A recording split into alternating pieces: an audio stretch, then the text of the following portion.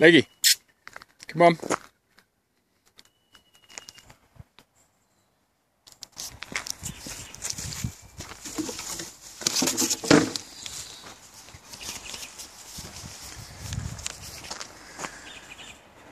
Yeah, right, here come the bills.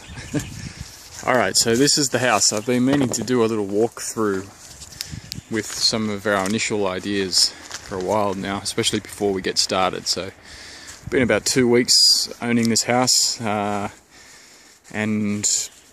probably been thinking about what to do for definitely as much as that time, if not a bit more.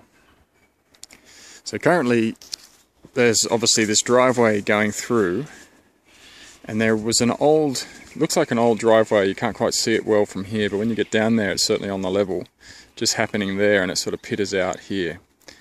There are two sections on the property. There's this one here, which runs straight down there, and there's one over there, which the house is on. Initial thoughts is to cut a driveway, a second driveway, across there, and terrace up there. And when we get up there, you'll see why we're thinking to do that. Part of our objective is to get, well, to be living on the one level. And at the moment, all the living is on this level. Some of our initial thoughts, because this is northeast is that way, north is that way, so we've got some big pine trees to think about cutting, and the morning sun is rising over here, and all these deciduous trees, well, they're good in the winter in that they let in the sun, but in the summer they give us shade. But what we're thinking here is to possibly put a conservatory off the side here, actually out to here. But the dilemma is that it will obscure the view from the current living room, meaning that we've got to come down to this level for kitchen, probably dining or something like that. The heat generated from the cooking in the kitchen then flowing up, as well as the sun coming through the windows and heat flowing up. We'll see if we can get a look into what this is. It used to be used as a laundry, carport. I've already started work in here. The first job we're going to do is restumping. So you can see some very, bit of half-assed actually. These are just coppers, logs buried in the ground, no concrete. And some of the spans are too much. This is a temporary one that I've knocked in because you can see there's some sagging happening there, and you can certainly notice that when you're up in the living room. So we're looking at restumping. So I've just been clearing out all the junk, digging it out a bit more. There's possibility that we can get a fairly substantial storage area in there and here, depending on whether we decide to do a conservatory. Decides whether or not we knock out this deck and this stone wall, and this then becomes kitchen dining, and it goes out there a couple of meters out that way. It seems like a bit of a dramatic thing to do, but and sad to do, because the stone wall is lovely, but you probably can't see it too well on this video. See how it's bowing out there a little bit, and there's some cracks. It's not on foundation. I mean, it's been here since 1944, but, well, actually this stonework was done in the 50s, as it turns out. But it is lovely, but when you get up and see the deck, actually we may as well go up that way. You'll see why the knockdown is the option.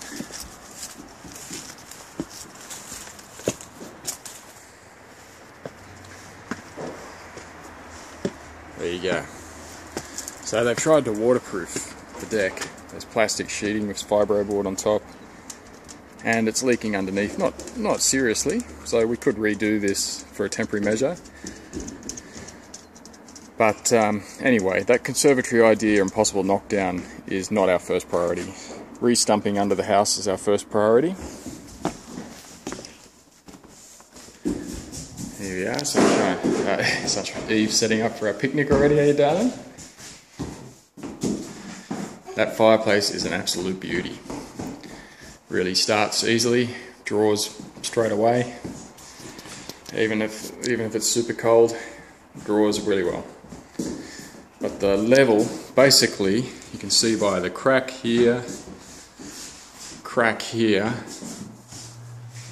and crack there, what's certainly happened is this corner has dropped. And the restumping, the temporary restumping that they've already done under there hasn't really addressed that drop. They don't have any new stumps under there. So that's the first thing we're going to do, is lift that back up.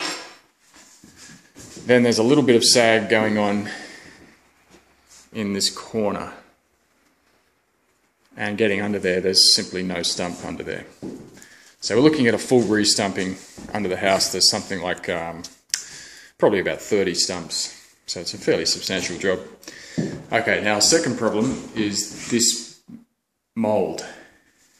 There's quite a bit behind there as well, you can see there. Okay, so I've been up into the cavity.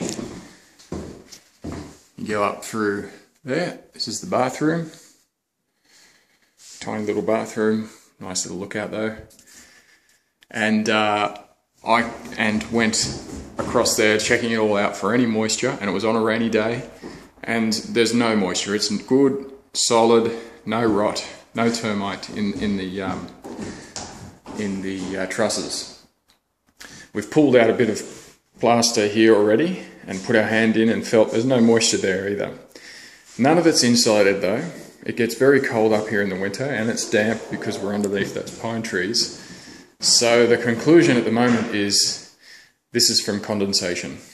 Just moisture in the condensation, plus the bathroom steam and all that sort of stuff. You see the windows don't open, there's very little airflow. That door doesn't open. Very little airflow through here, not much sun coming in. So I reckon that's mould from condensation. So anyway, what we're going to do today is try and pull away all this drywall, exposing everything in there, have a proper look. Hang on, Bess. We're going to jack up the house, and then once the house has been jacked up, put the new plaster on and sort this room out. Hang on, Beth. Okay, so that's that room. I can find no water coming in, so I think that's all from condensation. Okay, so here's the kitchen. It's a small kitchen, but it's kind of nice actually. Looks out into this big awning under here. Okay. We're not going to plan to do anything with this kitchen for now anyway. Just live in it for a while. Maybe, get a new dishwasher, that one's had it. And probably a smaller fridge, we don't need one that big. Alright. That's a gas heater over there, by the way. So stepping out here, we're now on the western side of the house. Alright, hang on a minute. Alright, so under here, after we've restumped the house, this is probably going to be our first project. So when I said we're cutting the driveway, second driveway, so coming to the this side of that rhododendron there, let go, come here. So the driveway cuts in, and this is all at the same level to achieve this level. So we'll cut that away. We're only allowed to cut away 1 metre, so we're going for a terrace level, possibly a terrace up there as well. But what that gives us is a platform for the cherry picker to do some of this, as well as a workspace for redoing this awning, but we're going to redo it so that this is an enclosed room all the way up there. So we're going to bring that awning out to this edge and align it with that edge of the house. That's a toilet up there, so we've got 2 toilets in the place, and probably putting a slab in here, then putting bearers and then floorboards on top of that with insulation. Okay, so the order of the projects at the moment, what we're thinking: restumping the house, putting in beams in that dugout area to open up the space a bit more, cutting in a second driveway for the top here, terracing it out at the level here, redoing this awning, making it far more structural than that, and putting some basic walls in so that we can just potter away at whatever we're going to do with this space. We're not too sure whether this will eventually become a kitchen, so we're just going to basically enclose it to some degree and then decide from there. We have talked about this being a deck, if we retain that deck, so deck coming out here and deck out to there.